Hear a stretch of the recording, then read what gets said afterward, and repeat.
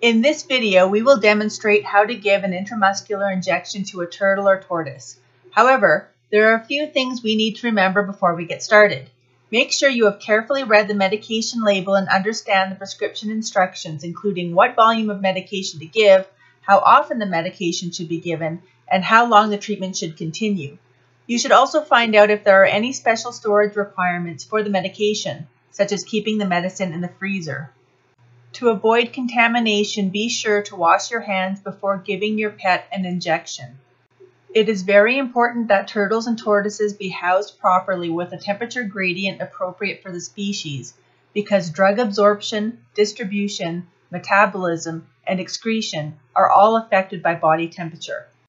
Historically, injecting medications in the back half of the body has been avoided due to the presence of a renal portal system which directs blood from the tail and hind legs to the kidneys.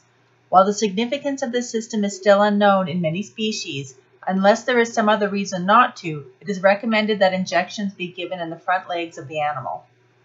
Understanding how to use a syringe is important to ensure that your pet receives the correct amount of medication. Please see our video on syringe basics for more information. Most of the medication we dispense at our clinic for turtles and tortoises are in insulin syringes. Insulin syringes are measured in international units. A 50-unit insulin syringe holds 0.5 milliliters of fluid. So on a 50-unit insulin syringe, 1 unit is equal to 0.01 milliliters. It is likely that you have received preloaded syringes for your pet.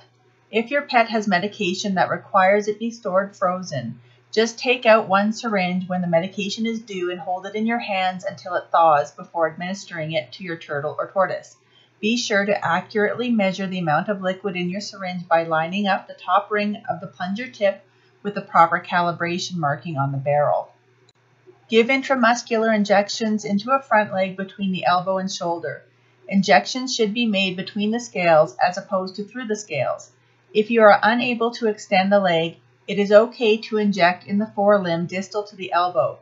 Do not inject into the feet of the animal.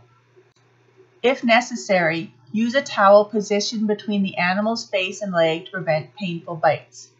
Insert the needle at a 45-degree angle, aiming for the middle of the muscle. Once your needle has been inserted into the muscle, draw back slightly on the plunger to ensure that you have not entered a blood vessel. If you do not see blood, give the injection. If you see blood, take the needle out and retry in another area of the muscle or in the opposite front leg. After you withdraw the needle, place your finger over the site of insertion for a few seconds to prevent leaking of the medicine. When the next treatment is due, use the opposite front leg and keep alternating sides with each treatment. This brief video demonstrates the basics of giving a turtle an injection.